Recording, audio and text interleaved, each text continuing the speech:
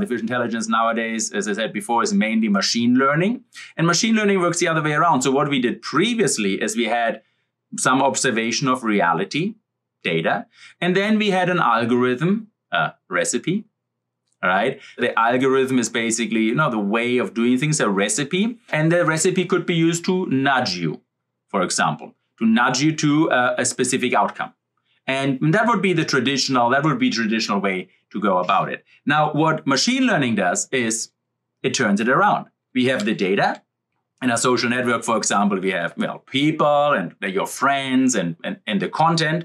And then we have the goal output. Well, what's the goal output of a social media company? Well, it's a company. So per definition, it needs to make money, period.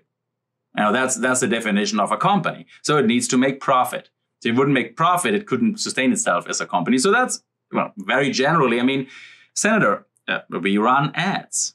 And then the master algorithm, as Pedro Domingos calls it, the machine learning algorithm tells us, well, what is the best way to combine you, your friends, and all the content into making profit? So that's what the machine learning algorithm actually figures out. Now, sometimes then we have to see what is the algorithm actually doing? And I showed you some examples before when that can go astray. So we have to look basically inside this algorithm that combines, Senator, we run ads and profits with social dynamics. And that led to a new field of study that I'm also involved in. That's the study of machine behavior, because it's not really clear what these algorithms do. And if these algorithms are really aligned, talking about AI alignment, a term we will come back to later, alignment with what we actually are looking for. So to cite a recent study, today's social algorithms are so complex that looking at the algorithms will not yield much insight, because the interplay of social algorithms and behaviors yield patterns that are fundamentally emergent. These patterns cannot be gleaned from reading code. So even the people who write the code won't understand what the algorithm does. And even if you have the code, you understand what it does. Why? Because the algorithm interacts with social reality. So the input is the social dynamics and the goal you give it, and then the algorithm mixes this together. So you cannot predict really from the code alone what happens. You also would need to know everything that happens right now with all the humans and the people.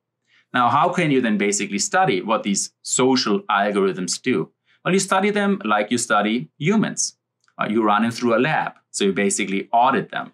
So we cannot certify that an AI agent is ethical by looking at its source code, any more than we can certify that humans are good by scanning their brains. All we can do is we can study their behavior.